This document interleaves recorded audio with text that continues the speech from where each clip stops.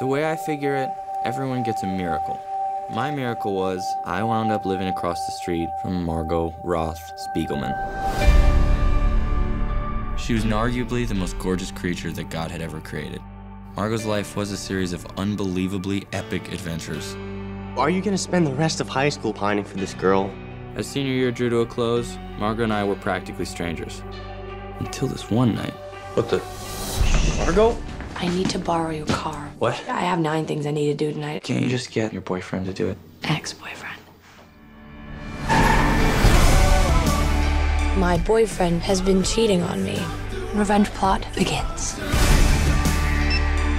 Not as weird as it looks. Stop.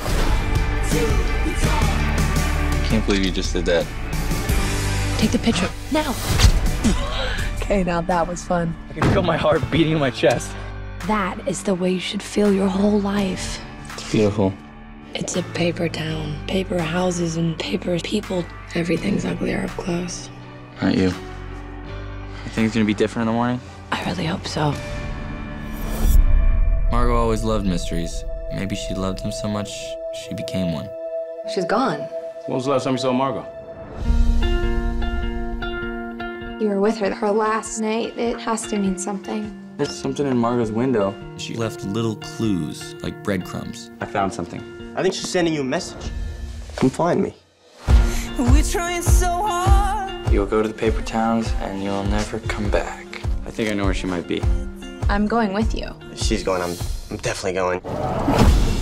Take a risk. Stop playing it so safe. And maybe that's what she's been trying to tell me the whole time. What can I say? I'm on a mission. Hey!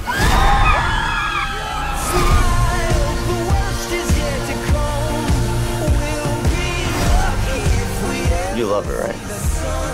Yeah, I do.